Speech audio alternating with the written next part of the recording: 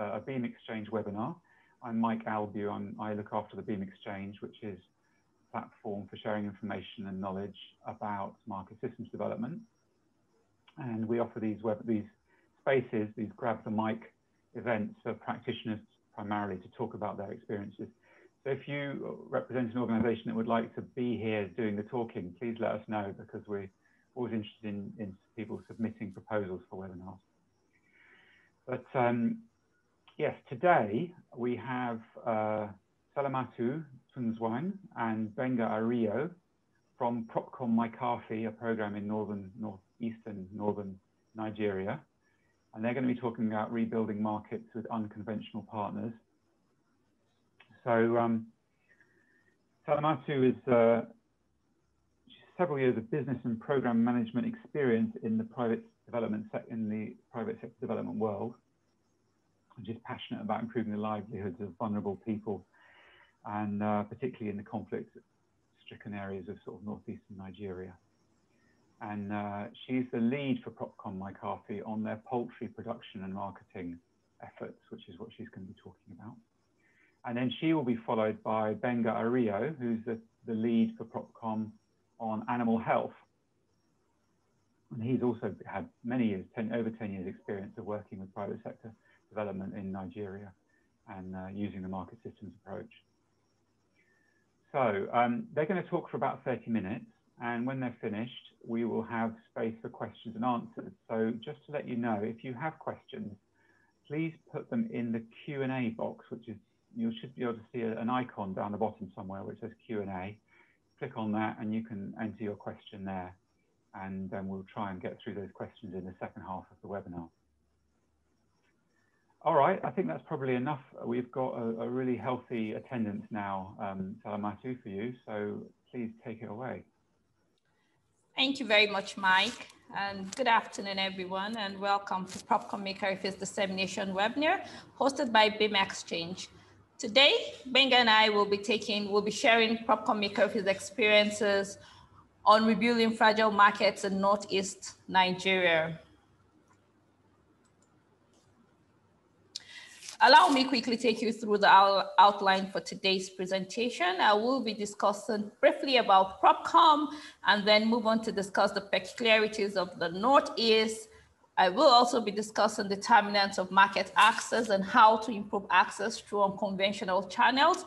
We will move on to how to identify unconventional partners and then take two case studies. The first case study will showcase how Propcom Mai-karfi adopted the community-based organization model to develop the poultry market, while the second case study will showcase how we leverage existing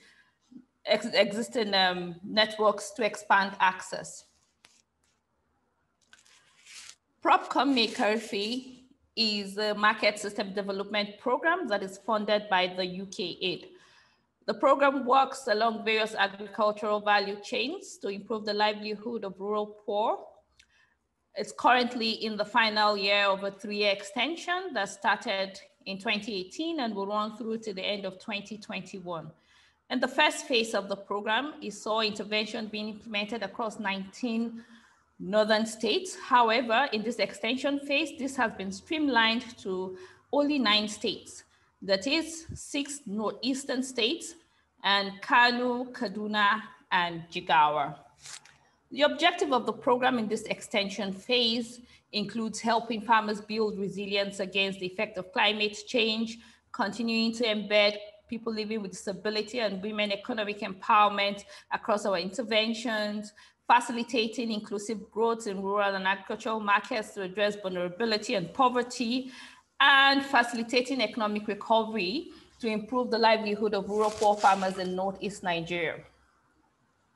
Most of the interventions that are currently being implemented in this extension phase are categorized under 6 broad markets. That is agricultural inputs, livestock and animal health, offtake, climate smart agriculture, access to finance and agricultural mechanization. As I mentioned during the introduction, I said in this extension phase, most of the work that we're doing, most of our activities are focused in the Northeast.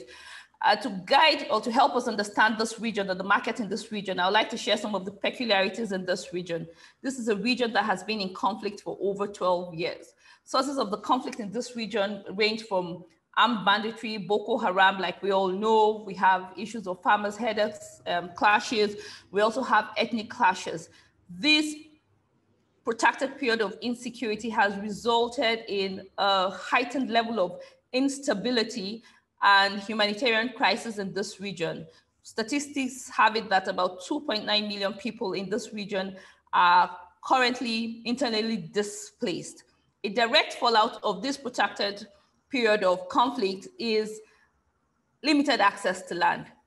Most people have had to flee their communities where they are to other communities. It is common knowledge that most of the people in the Northeast are farmers, and because they've had to move from their communities to other communities, it means that they no longer have access to their farmlands. If they do not have access to their farmland, this simply means that they can no longer carry out farming activities. If they're unable to carry out farming activities, it means there's a decrease in production, and that threatens food security and livelihood. Statistics also have it that about 3.4 million persons in this region face acute hunger.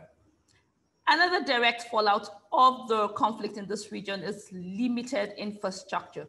Because of the conflict in this region, a lot of the infrastructure in this region have either been destroyed or are inaccessible. People are unable to gather and carry out traditional buying and selling. The markets no longer exist. Where they exist, they are either restricted with a lot of rent seeking, and this has disrupted the flow of goods and services. In some areas, we know that road networks have been cut off as a result of this conflict. We hear of people being unable to access particular roads as a result of the conflict, and having to wait for the military to grant access at a particular time. This whole conflict has disrupted demand and supply chain and limited access to market. Re-engaging, we realized that to re-engage the market, we needed to address the constraint, or to rebuild the market, we needed to address the constraint that had to do with market access. But how do we address these constraints? To be able to do this, we need to understand what determines market access. And from the course of working in the region, we realized that disposable income was a determinant that determined, how much people are able to access in the market, how much they're able to play in the market, what they're able to get. They also needed to have access to information. They need to know, they need to have information about availability, where the product is, when is it available, the prices. So they need that information, and they need to know how these products and when they're available. The suppliers also need to have an understanding of the market.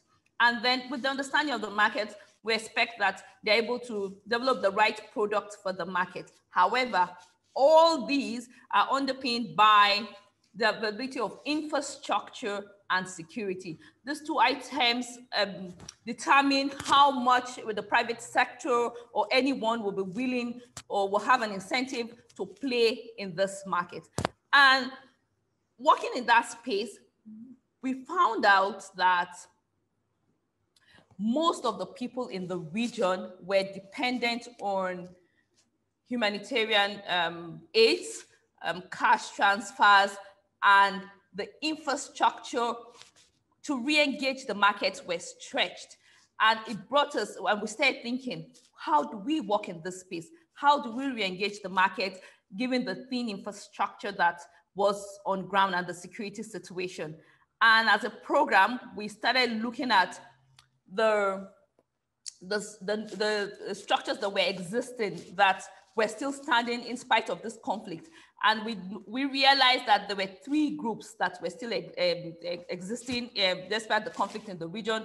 We noticed that we had community-based organizations who were part of the community and had to rise up to the challenge in the times of conflict. They had to mobilize amongst themselves and provide some form of support for community members who needed them. We also realized that faith-based organizations were still functioning, were a very religious group in this part of the country, when people are faced with challenges, they look up to God. And like the popular say that religion is the opium of the people. It's, you know, it's a good saying here. It's very practical here. So we realized that people were running to the religious leaders for help. And we also realized that there were individual entrepreneurial farmers who needed inputs for themselves and had to look for alternatives to get this input. And because they were able to get inputs for themselves, other members of the community started engaging them for the same help, and they stepped up to become individual entrepreneurial farmers. But the interesting thing about this group of people is that they're well grounded, you know, in their communities. They have a strong grassroots network, they're great mobilizers. Their cost of operation is low in comparison to other large organizations, and they are very enthusiastic about rebuilding their communities because they're members of the communities, and then they seek financial sustainability because most of them do not have a sustainable source of income. And so we thought that to re-engage the market, to rebuild the market, you know, these were the right sets of people to work with. But it brought us again to another question to say, how do we identify these people? In my current intervention where I work poultry, the traditional way I would engage a partner is to put out an RFQ and then assess and evaluate the responses I get and then engage the partners. However, this process excludes the grassroots. It excludes the grassroots organizations in this region, and then it's a major drawback. We also, so it brought us to think, and we started thinking, how do we solve this issue? Because from experience, using this traditional method, we had engaged an organization that was good on paper. They ticked all the boxes. They looked like they were going to be able to deliver. And then when it was time and we engaged them to implement the intervention we wanted, which was poultry, they were unable to deliver simply because they didn't have that grassroots presence that was required. Yes, in some other areas, they will be able to deliver, but for that we wanted to do in the communities, they were unable to deliver. So we started thinking, so how do we do this? How do we engage unconventional partners? And like I mentioned earlier, we had identified a group, but how do you select the one that is best suited for you? So what we came up with in the course of work was that we carried out a mapping of the existing structures that were there, and then we did a headhunt for which of the organization was most suitable for what we wanted to do, and then we carried out a capacity assessment to find out the capacity of these organizations, and then we engage them.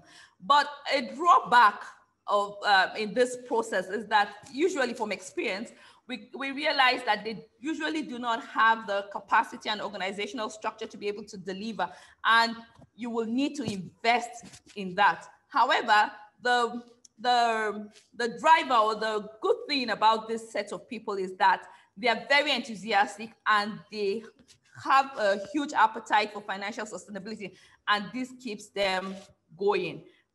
For poultry work, I would like to share with you how we engaged the CBO, which is one of the unconventional partners that we had identified in Gombe State. The choice of Gombe State was because it was a neighboring state to the conflict areas, and we had a lot of internally displaced persons move from Borno and Adamawa into Gombe State, and it's a huge internally displaced, it's a huge host community for internally displaced persons. So we identified a community-based organization in that area called OSCD to carry out the poultry intervention that we wanted to use in re-engaging the market. We thought the poultry was a viable tool to do that for so many reasons. It was easy to do. It was, you needed very little capital to do that. So, but for this to happen, there were a lot of, or there were three main success factors that were required to be able to deliver on this. There had to be the right skills. They had to have the right skill set. They needed to have access to input, and they also needed to have access to market. But what we found on ground at that time was that there were no standard delivery channels for extension service delivery. The middlemen and intermediary, they were having a field day as they controlled that space, and it made it difficult for farmers to get inputs. And then the market and infrastructure, there was a deficit, and there was no distribution channels. And this was, you know, an issue. That was the situation on ground. But what did we do?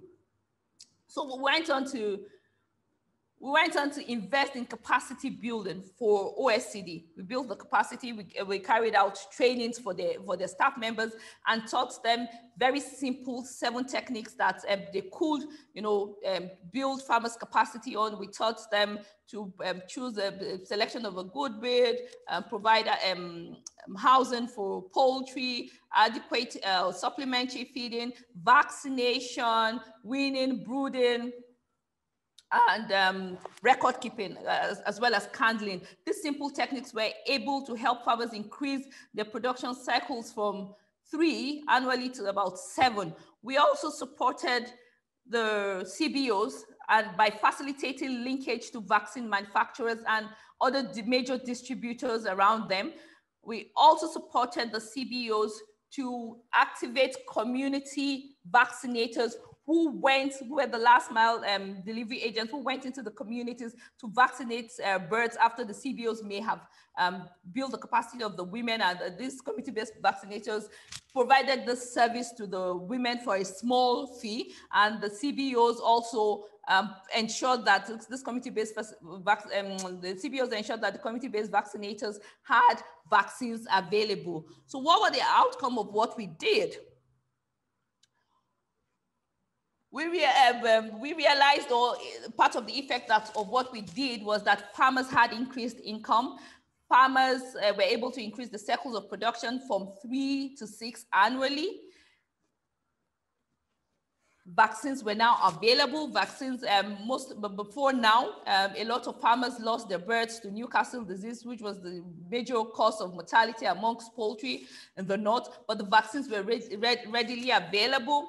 We also, the part of the outcome was that micro entrepreneurs were developed in form of the community vaccinators who were vaccinating for a fee. So they became micro entrepreneurs in the community, and they were doing other things. CBOs also became quasi-vaccine distributors. They stocked vaccines, which they supplied to community vaccinators.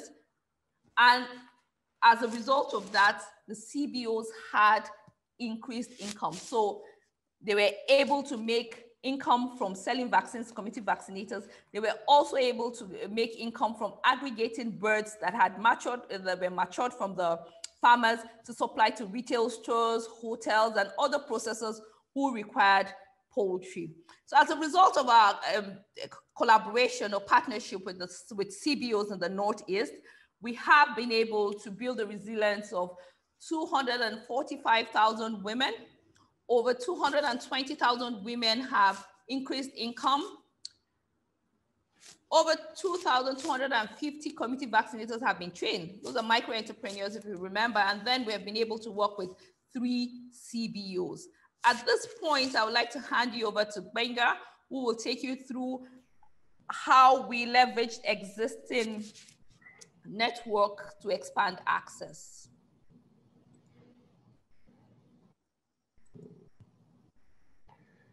Over to you, Gbenga. Thank you, Salamatu. I'll be talking to us about how a veterinary company leverage individual entrepreneurs through our linkage to expand vaccine access in communities with a fragile market.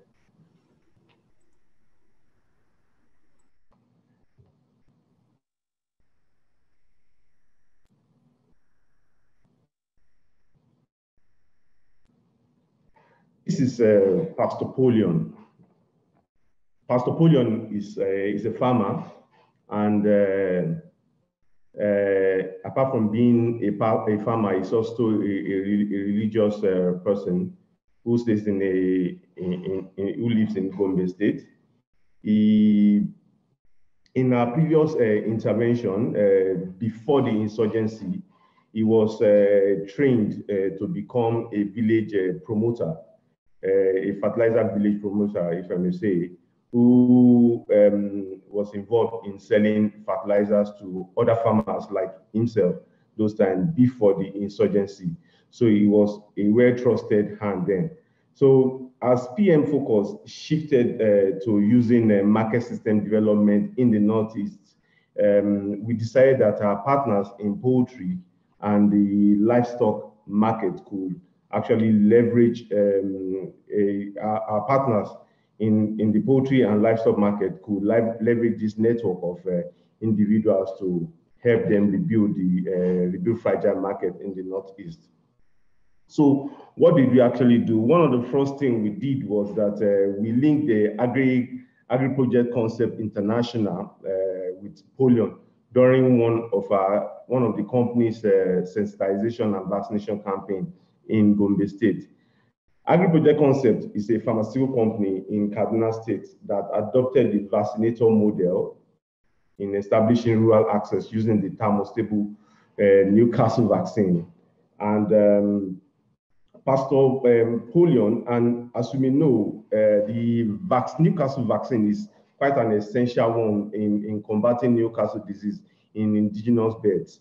So Pastor Polion to ACI and others like him became a bridge to Agri-Project Concept, to accessing the rural market in Northeast that experienced insurgency. And so again, I haven't trained, I haven't done this. ACI trained Pastor Polion and others and linked them up with their distributors across around Gombe State, so that Pastor Polion can be buying vaccines from these distributors. And so because he has trained several vaccinators over time, Pastor Polion is now a quasi-vaccine distributor, in that he himself distributes vaccines among other people that he has vaccinators that he has been able to train.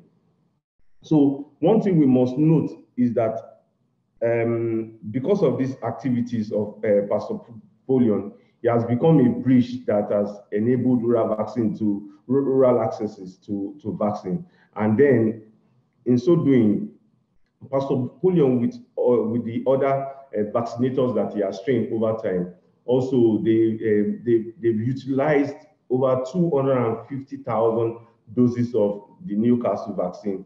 And then as I said earlier, he has trained 74 vaccinators under him, so that he can be providing vaccines, selling vaccines to them too. And over time, they've generated revenue worth over 2.5 million naira, which is 4,500 pounds. And this is just within activities they have been doing over time. So, however, one thing that we must note is that it is not only Pastor Polion that is available outside there. There are lots of entrepreneurs that over time that other interventions in Propcom have been leveraging on. So one thing we can say is that there are instances whereby seed promoters are now who are also entrepreneurial individuals in communities. They are now doubling as either vaccinator. We have seen situations whereby vaccinators are also, other interventions have leveraged on the network of vaccinators to also double as spray service providers. And we've also seen situations where spray service providers are also doubling as seed promoter. In fact, recently, we have farmers that who are entrepreneurial individuals too, are also working as compost sellers to other farmers. So, so it is quite important for this individual. And one thing for them is that the key major motivation for them is majorly around the revenue stream. Because once an individual who is engaged in certain activity, which is making money for him or her, have other opportunities in these locations, they have other opportunity to increase their revenue income they lock onto that and then leverage on that and start making extra income for themselves. Another thing for these people around this area is the social motivation.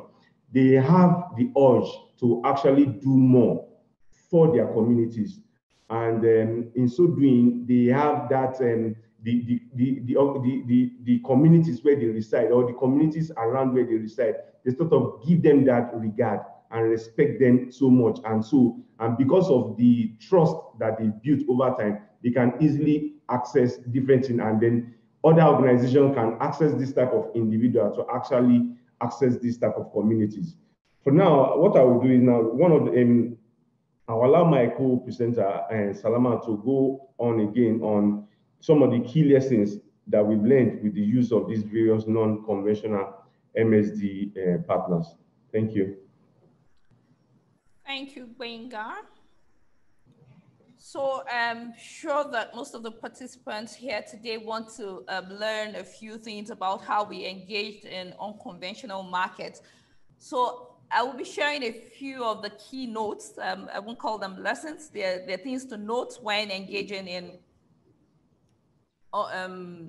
fragile markets. One of the key lessons is that for post-conflict, most times post-conflict is usually an illusion. When we went to work in the Northeast, we thought we were going to post-conflict economic recovery, but when we got there, we realized that the region was still in conflict. So sometimes you go prepared for post-conflict economic recovery, and then you find something that is different. So your ability to adapt is necessary. You will also, a major thing to ride on while engaging on conventional partners in fragile markets is their social motivation and their desire to remain financially stable. It's a big brainer that it could be leveraged. And then strengthening grassroots network has great potential for long-term development in fragile markets. We also know that I can say that we have, in the course of our work, we have been able to strengthen the capacity of a few organizations, and they have become really very interesting for other donor organizations to work with. So it's a great potential. We also know that the private sector will do business with anyone, that once there's a common interest for business transaction, the businesses will take place. So those are things that we should look at. If engage in the private sector to see that, look, this makes business sense. They're happy to engage once it makes sense to their business sense to them, and there's a common interest for business transaction. Ultimately, I keep saying this anywhere I get to speak, there's a risk of frustrating market recovery efforts by development partners as a result of limited coordination. I think I would like to stop here now and take questions. Thank you Over very to you, much. Mike. Yeah, well, thank you, Salamatu, and thank you, Gbenga. That's really very interesting and very grounded in the kind of real world of working in Northeast Nigeria. I think people really appreciate. It's interesting. It struck me that a lot of working with what we have called unconventional partners, in a way, sounds like a lot of what donors often used to do and still do in terms of what they called livelihoods programming, working with local CBOs, civil society organizations, CBOs. And so I'm quite curious about the difference or the contrast between what you're doing now and what was done, conventionally by donors working with local civil society organizations. And I think the crux of that question is about sustainability. And in fact, we have a colleague from Uganda, Johnson, who asked that question. What is it that you're doing that will create sustainability in these systems that you're creating? So for most of the times, like I had mentioned during my presentation, we realize that they do not have the capacity. So we build the capacity.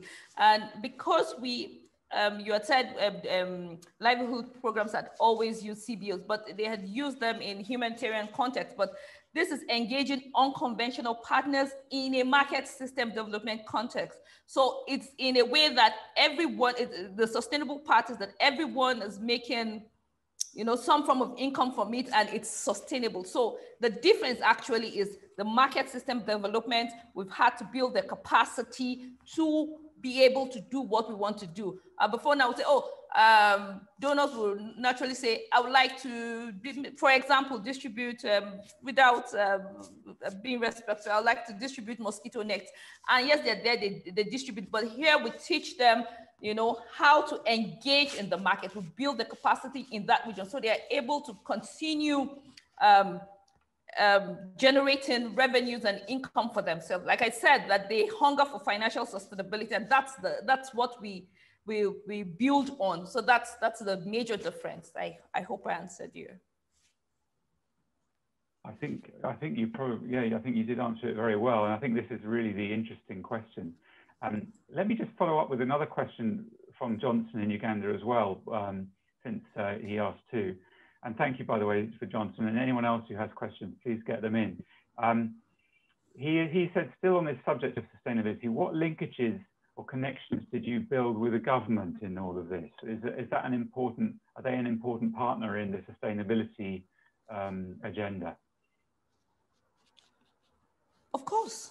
Of course, all stakeholders are important, depending on how you want to engage. You know that particularly in the context of a fragile region, the government has an important role to play. They have the role of ensuring that there's at least some form of security for whoever wants to invest. And then for us, while engaging at the market, yes, we engaged the government in terms of policy. We had to engage them to develop some policy trust that we allow the private sector engage in this area, as well as other stakeholders that were other relevant stakeholders. I will give an example with, I think, the community vaccination program. Of course, the government, the institution that provided the vaccines is government, and we had to work with them in that phase.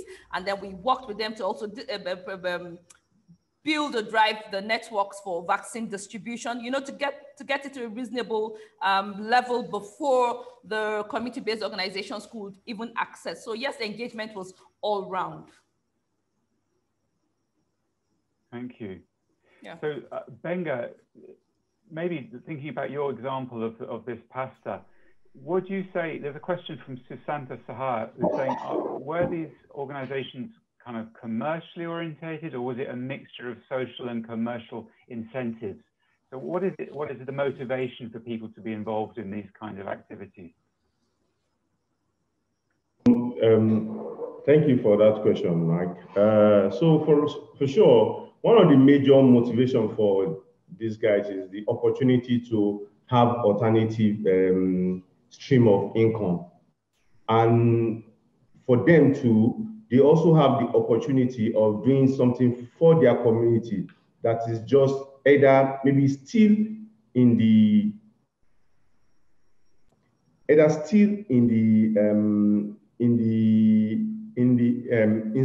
still within the insurgency period or at the recovery mode, so a recovery period. So it is very essential for them because they can provide for themselves. Another thing is is also motivation for them too. Thank you. So I don't know which of you is best placed to answer this next question, but Kathy Theory, I hope I pronounced your surname right there, Kathy, asked an interesting question. She said, in working with these unconventional partners, how receptive was UK Aid, FCDO, to this approach? How long did it take these new partners to become familiar with and capable of managing the types of intervention that you were doing with them? Okay, I'm unable to give a particular time frame, but like I mentioned earlier, that in working with the unconventional partners, but part of the things that we did was to build the capacity, getting familiar with UK processes. Yes, it's part of the component that we build the capacity in. We have a whole team that we work with, and there is a team that does that and builds the capacity in a way that they're able to understand how to implement according to the donors. What should I say? What I'm looking for that word, but to implement in the way that is acceptable to the donor and the funder, that's UK aid. So conservatively, I will say that the learning never ended. It was a whole process that had hand-holding for all the time that we're engaged. We kept assessing and reassessing and then building the capacities and areas where we found gap. So as long as we're working together, the learning continued for them. Mm. Could you say a little bit more perhaps about the back? You mentioned it in your presentation, but I know that this work did not come out of sort of blue sky, out of thin air. It came out of quite a long engagement by Propcom and Mai-karfi and previously Propcom in this area. So could you just give us a little bit of an insight into what kind of activities previously, what the history was that enabled some of these successes now in this phase? Can you give us a sense of the history of the program? I don't quite get your question. You want me to give you a history of... Kevin Billing has asked a question. He said, for example, what had been done already around, for example, the successful development of village-based vaccinators that enabled the current phase to be more successful. So I'm trying to put the results you got in this phase in the context of previous activities that the program had undertaken. Okay, so his question was saying, what did we do differently with the village-based vaccinators that enabled them to be successful? Am I right? Yes, I think so. Okay, so so for the village-based vaccination, the intervention was it was along the whole value chain. So we started with working with the vaccine manufacturers who we had to discuss with before now. The vaccine manufacturers produced the vaccines in large vials, which were too much for community use. I think the vaccine vials came in 200 doses, and that was resulting in wastages, and in some cases the farmers couldn't afford that. So we worked with manufacturers to begin to produce the vaccines in small doses of 50 vials. That was a hurdle we had to cross, and then we worked with the manufacturers also to build a network of distribution, the peri-urban distributors. We got the outstations working where businesses could go and easily pick up their vaccines, and then we came down to last mile delivery. We had gotten the vaccines from manufacturers, we had gotten it to a comfortable level at the peri-urban distributors, but last mile delivery was the issue, and that's where we did most of the work with the CBOs. So we built the capacity of the CBOs on how to even engage, you need to be able to get the right crop of people to be activated as community vaccinators. So we trained them on how to identify this crop of people, the things to look out for, and then we worked to teach the community vaccinators. We trained them to be able to train community vaccinators on the vaccination process, and then helped to strengthen the link between the CBOs and the vaccine distributors. They didn't have to go all the way to the manufacturers. There were distributors close to them in whatever region they were in, and then continued to support them, to support the community vaccinators who were vaccinating for a fee. And in the process, we helped. It was a very interesting one because it was multifaceted. And we started out to vaccinate just village poultry in the community. However, through the community vaccinators, some other manufacturers were also able to continue pushing other veterinary pharmaceutical products, you know, so the like I'd mentioned earlier, the community vaccinators became distributors, micro entrepreneurs. They were distributing not just vaccines and many other things, and then they also served as a source for information gathering. It was very interesting for the government because, you know, they could also we know that we have veterinary vets, but they could also gather information back, you know, to vet supervisors who oversaw them, or community-based animal workers. That's another work that we did, another policy work that we did. And we're able to do some disease monitoring and surveillance. So that's what we did. We invested in building their capacity. Mike, if I may add to that. Yeah, I thought we'd lost you there for a minute, but you're back, so that's great. Yeah. So if I may add to that, one thing that we must also note is that you see the use of the thermotolerant vaccine by the community vaccinators was just like a vehicle of reaching the rural farmers. One thing we note in Propcom was that most of the 2/3 of the animal, of the poultry, of birds are held in the rural communities. And these are indigenous birds. And again, there is no house that you visit in the rural community that you will not find these birds. And the major disease affecting these birds. Can you hear me, please? Yeah, we're hearing you. Okay, yeah. So, and the major disease affecting these birds is the Newcastle disease, which these indigenous birds are quite resistant to most of the other diseases. So, but Newcastle disease is the major disease that is affecting them. And each household may be having up to like 20, 30, 40. And in a village of about 100 houses, and you have these numbers of birds, and you have a community vaccinator in that particular location, is a big money for the community animal health worker to actually do.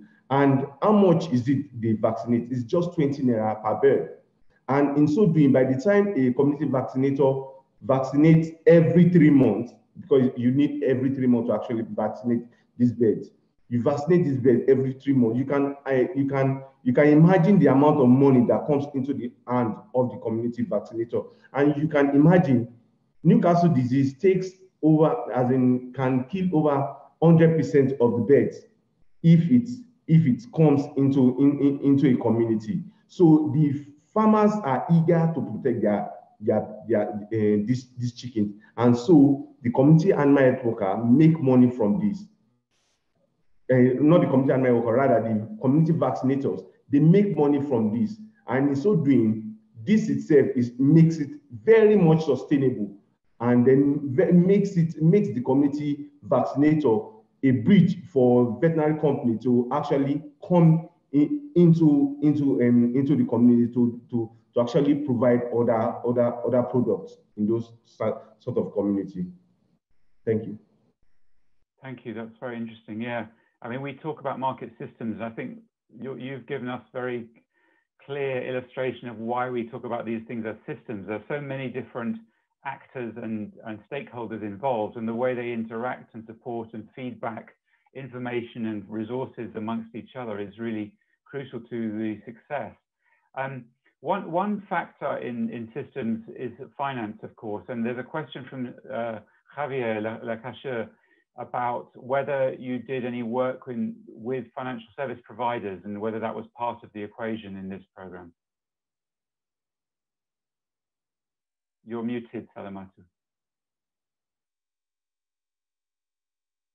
Sorry about that. Yeah, so we did some work in the areas of access to finance. We realized that farmers had issues accessing finance, and they couldn't, even though there were small banks that were there that were particularly supposed to target smallholder farmers were still unable to access finance. And what we did was to, look at the whole system and see what it was that was the hurdle that was disrupting, or that was stopping farmers from accessing this finance. And we realized that for most banks, it was the way they profiled the farmers, and there's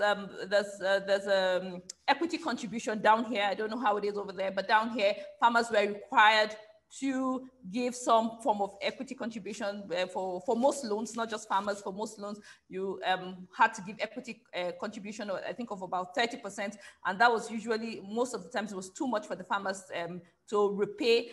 We also know that the repayment periods was an issue for most farmers, because we know how agricultural products were, and farmers were required to pay, at a particular, in a particular manner. However, we went on to facilitate linkage, we entered discussions with financial institutions in this area to stir some behavioral change, to get them to know if that farmers will be able to pay the equity contribution wasn't the reason why farmers would default. It was more of how the loans were structured. So we engaged with financial institutions, and do I want to use the word pilot? It was like a pilot for us to see if the equity contributions were reduced, how well farmers will be able to perform, and what they will be able to, and how well they'll be able to repay, their loans. And we realized that just by getting the banks to reduce their equity contribution, farmers were able to access, more farmers were able to access finance. The financial institutions were able to provide much more farmers. The net for farmers that were accessing finance increased just by reducing that equity contribution.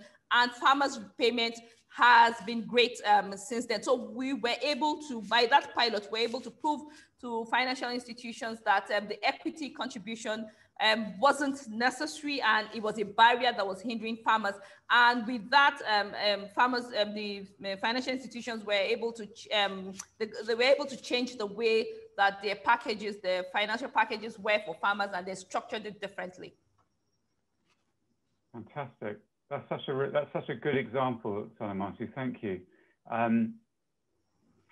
So let's talk a bit more about some other kinds of barriers that you encountered. I mean, we set the scene at the beginning, or you set the scene at the beginning of this webinar by talking about the conflict and the continuing insecurity and so on.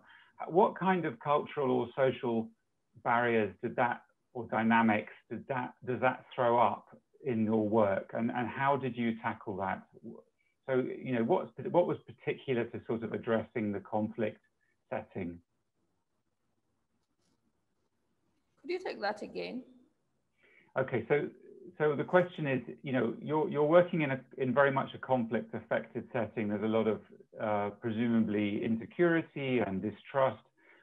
The question this is from Johnson, who's living, I think, and working in northern Uganda in a similar kind of environment, and he asks, what kind of cultural or social dynamics developed in the communities that are affected by conflict, which were a barrier, and how did you overcome those barriers to the work you're doing that related particularly to the impact of the conflict? Okay. So the major barrier that existed in this region is distrust. Because of the way they are, there's a disconnect. There's a huge gap. There's a distrust. So rebuilding that trust was crucial in engaging, in that market. So all we needed to do was help rebuild, trust. Get the community to know the reason why we're here, just generally rebuilding trust. And once the trust is regained, there's access and work is fine. So if I may add to that, Mike. Yes, please. Hello? Yeah, please, well, go ahead. We can hear you, Gbenga. Yeah, if I may add to that, Mike. So one thing is that, remember, there are certain, as we said, when we got to communities, we realized that there are still structures on ground. And some of these structures were actually structures that the people in the community actually trusted. And then, and at the same time, these are people that are actually also entrepreneurs. So it was quite easy for us to actually build on this, work with these trusted individuals or structures in the community to actually have entry into the community. Great. Okay. Yeah. No, I think it's interesting. I mean, to me that's the most interesting point about this whole presentation, because the trust is, I guess what you're saying, what I'm hearing is that the issue of rebuilding trust is very much linked to working with these community organizations and faith-based organizations that people have an intrinsic trust in to begin with, and you're leveraging that social capital to achieve these economic ends. So that's very interesting. But there is one question which I wanted to throw up or bring up to the surface. It came from Gordon Freer. Just to see if I can quickly find it. Yeah, he asked the question: did you experience any, or did you encounter any organizations that you felt were not suitable partners for what you were doing? And if so, what reasons did you have for maybe distrusting them?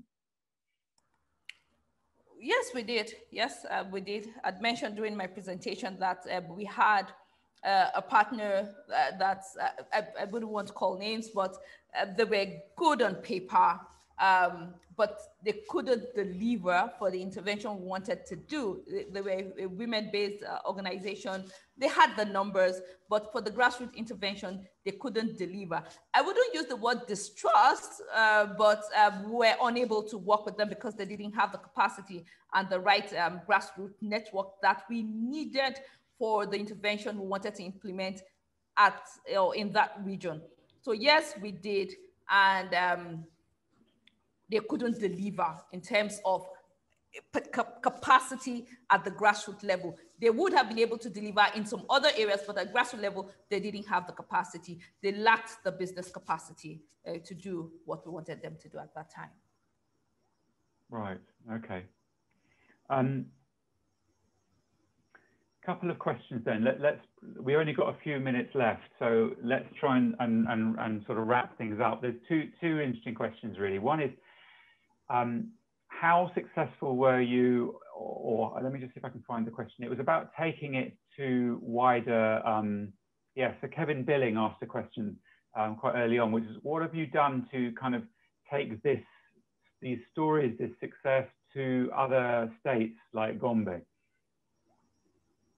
I didn't get that question. What have you done to communicate to these stories, these examples, to communicate your success to other parts of Nigeria, to try and spread the word, as it were? Well, this is one we're doing. We've had a series of other dissemination webinars that are ongoing.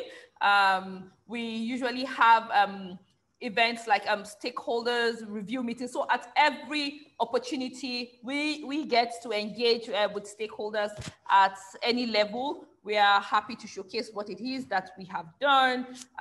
We also carried out capacity transfers to CBOs. So in most areas, even when we are not there, CBOs are able to continue speaking about the work we have done, and they're able to continue replicating what we have done. Good. And these other webinars you mentioned, are they available for people to watch and listen to? Yes. They can visit our website. The recordings are there, and they'll be able to access them on our website. Okay. All right. Well, maybe somebody can put a link to the website in the chat box while we're talking. No problem. Coming up shortly. So another question really is, what prospect? This was from Cyril Inegbedion. Apologies for mangling your name, Cyril. But what do you think the prospects are for other donor agencies taking up this kind of approach in Nigeria? the prospects of taking up this kind of approach in Nigeria. Do you think other donors are showing an interest in this approach? Yes, in Nigeria? We currently have other donor agencies who we are partnering with that have approached us to provide technical support at various levels for most of their program implementation. So yes, there's significant interest, and because we're currently in the process of transferring capacity to other donor organizations, small businesses who are interested or willing to take up this approach, yes, they're able to take it up, and they are currently taking it up. I can say they are. We have received a couple of requests to support in terms of technical content on how to implement programs in the way we have. And other private organizations too, they're replicating what we're doing already. I think there's a private organization in Gombe State. I think I can go ahead and mention Total is replicating part of what we have done, and we're collaborating with other NGOs to implement the program in the way we are. Okay. So there's a great question, and this is very close to my heart as well, from Johnson in Uganda. How do you reconcile your approach with the emergency programs that are being implemented by humanitarian agencies and government? And we always have this question about the intersection, the nexus between humanitarian support and relief and market development. And what was your experience of this nexus, and how did you manage it? And do you feel you had an influence? Okay, so we had to do some segmentation and targeting on the way forward. Yes, because it was a conflict area, we had a lot of humanitarian donor organizations working in that space, and we were looking at ways of rebuilding the market or intervening in a way that was sustainable. Of course, you know, there were things that were conflicted, but what we began to do was we knew that most of these organizations had handouts to give, but we started partnering with them in a way that, yes, you will still give out what you're giving, but let's work together to make it in a sustainable manner. If donor organizations, for example, wanted to give out birds to women in IDP host communities to help them revive, yes, they will just give. So we thought that, okay, rather than just give them, why don't we build their capacity, whatever you're working with, the capacity, the component of sustainability. So we had to begin to complement their efforts rather than work in parallel ways. So we decided to complement ourselves. So we did a lot of partnering, and we did a lot of engagement with other donor organizations and humanitarian organizations in the space. And did you find that there was that people were receptive to this market systems thinking in the humanitarian space? Did you find people were easy to engage, or did they resist, or how did you overcome the resistance, maybe?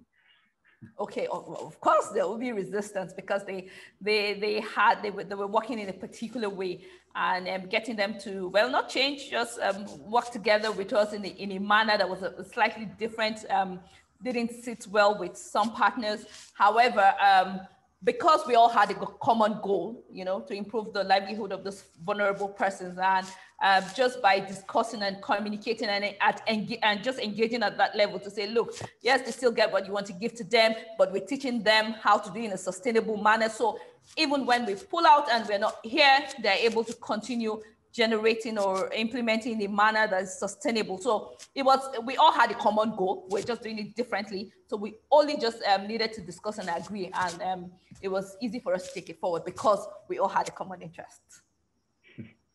I'm sure your eloquence also helped there, Salamatu. We've run out of time. It's been a great pleasure listening to Gbenga and Salamatu talking about the work in Northern Nigeria. Thank you very much.